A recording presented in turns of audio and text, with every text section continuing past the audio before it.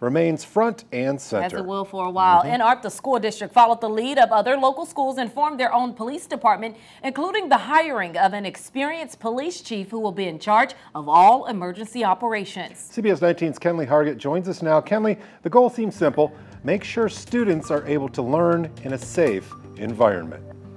Yeah, that's right, guys. Arp ISD Superintendent Shannon Arrington told me they're gone through several resource officers the past few years and wanted more consistency and responsibility from an officer. Just another measure the district is taking in an effort to prevent something tragic from happening in their schools. If you've driven to any Arp ISD school, you couldn't miss this sign. Attention. Please be aware that the staff at Arp ISD are armed and may use whatever force is necessary to protect our students. For 3 years, these signs have served as a deterrent, and now the district is incorporating new safety measures. My goal is to make sure that staff and students are safe. Craig Robinson was recently hired by the school board to serve as the district police chief. He's the former chief of the Arp Police Department and has numerous years of experience in law enforcement. And this person is in charge of our emergency operations plan updates. All of our safety and security standards and whatnot will come from this individual.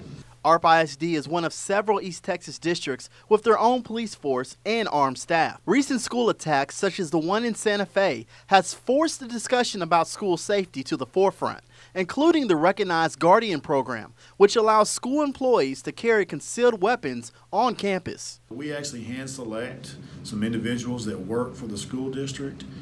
They have to go through some extensive training to be a guardian, and they have the ability to be armed at all times on our campuses. Chief Robinson says with all the security measures in place, it's impossible to completely eliminate the threat. But we hope we can ease their minds a little in, me being here and having presence here at all times.